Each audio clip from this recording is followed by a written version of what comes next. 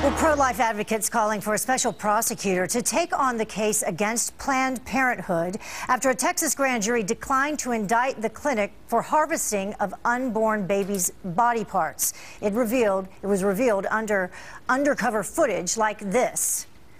Now, the video maker, David Daleiden, he was indicted instead, a decision that abortion opponents are calling politically motivated. And joining me now, Republican Congresswoman Diane Black of Tennessee. She's a member of the Congressional Pro-Life Caucus and a registered nurse. Thank you so much for joining us.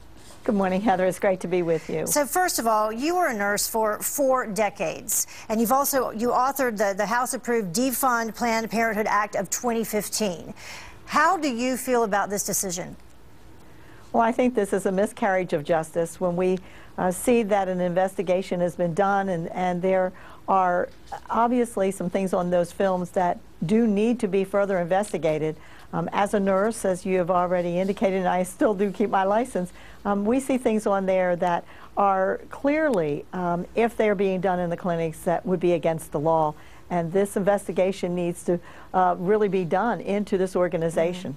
But instead, David Daleiden, we mentioned him, Sandra Merritt, also facing 20 years in prison for allegedly just trying to buy the fetal tissue and then also using a fake ID. That, in fact, is a felony.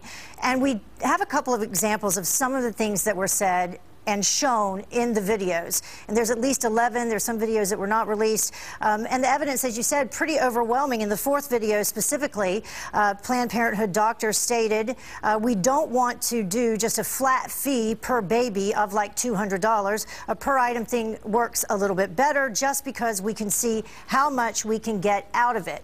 So in the face of overwhelming evidence, a lot of disturbing video, why do you think this happened? I really can't answer that until we see all of the reports that come out of the grand jury decision.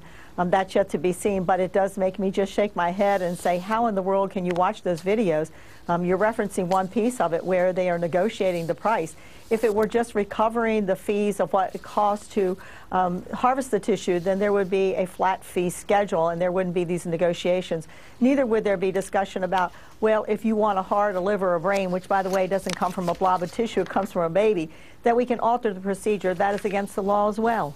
And there was another element, I think that it was in the 7th video, perhaps the most disturbing of all of them, when a former STEM Express employee, she worked at the Planned Parenthood clinic, one of them, she describes the harvesting of specifically a heartbeat and how a supervisor asked her to come over, said, I can show you something cool, and this is the quote from it, and she just taps the heart and it starts beating, and I'm sitting here and I'm looking at this fetus and its heart is beating and I don't know what to think.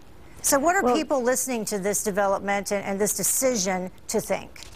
Well, what I hope that people will do is they watch these videos, and I really do hope that they at least pull up, and I know it's very difficult.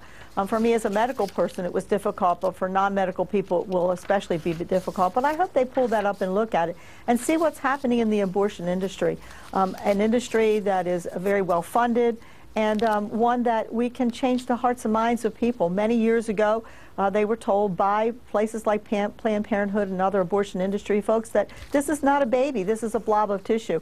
And now through technology, we know better than that. As I say, you don't get a heart, a brain, or a lung from a blob of tissue. This is a baby. So changing the hearts and minds of people to understand what's truly going on out there, and especially if there's trafficking, which appears to be happening, that we have got to, as a nation, say, no, not here in our country. And we will not have this. What about the money, the congressional effort to deny the organization its $500 million yearly taxpayer subsidy? That failed.